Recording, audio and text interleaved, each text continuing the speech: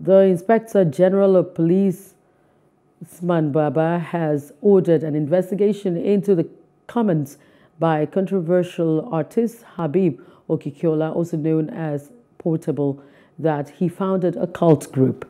Portable had, in a viral video, boasted to have formed 1 Million Boys cult group, a group which had caused unrest in many parts of Lagos and Ogun states.